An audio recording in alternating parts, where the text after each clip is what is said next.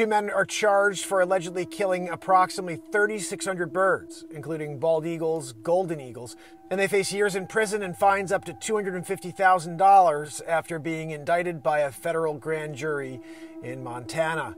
Simon Paul and Travis John Branson are accused of poaching bald eagles and golden eagles on the Flathead Indian Reservation and elsewhere from January 2015 to March 2021, and then illegally selling them on the black market.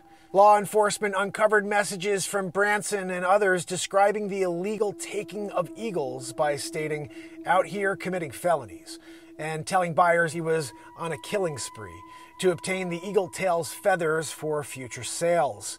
They were indicted on one count of conspiracy. Penalty is 5 years in prison and $250,000 fine. 13 counts of unlawful trafficking of bald and golden eagles,